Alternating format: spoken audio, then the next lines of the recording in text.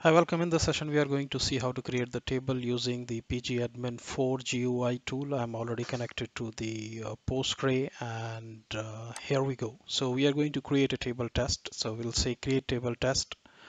This is the column name. This is column data type. This is another column name, data type, column name, data type, column name, and data type. So this is the way it works.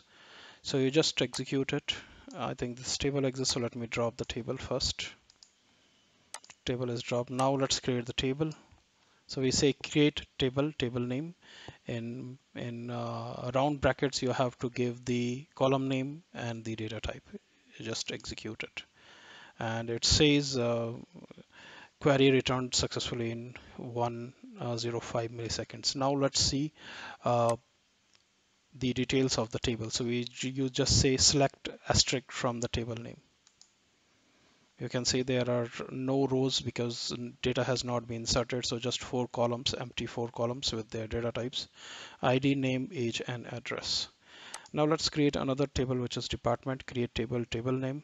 And there are 3 columns: department number, department name, and location, and their respective data types. So we have a primary key constraint enabled on department number. So let's create this. It is executed. Now let's say select star from department, execute it, and you have 3 columns. Now if you wanted to see the information related to the table, you just can execute select star from pg underscore catalog dot pg tables, where schema name is not equal to, so internal catalog tables will not be shown, but all others which you have created will be shown, right? So what I have done initially is I had created E-MultiSkills a database, and inside the database you have created the table. So if you go down and look under the public schema, because I haven't mentioned any schema, so if you see the 2 tables, department and test, they have been created over there. And if when you fire pgcatalog .pg tables as well, you will see there are 2 tables which are created, test and department. Since you haven't mentioned any schema name, so they will go to public schema name of E-MultiSkills database. Here there's the table owner, and these are the table spaces which you have. If you have mentioned, it will appear, otherwise it will go like this. You can find the information, more details over here. Select star from information underscore schema dot tables, where table name equal table schema equal to. So just wanted to see under the public schema which tables are created. So it will show there are 2 tables. One is test, another is department.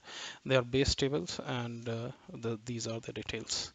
If you wanted to see the column details, again you have to execute information schema dot columns, and it will show you the details. So it is select column name from information underscore schema dot columns, where table name equal to, and whatever table name you mention.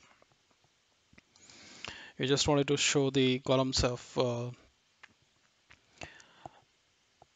test table, so it will show you over here. So these are the 2 tables. If you right click over here, these are the different things you can do.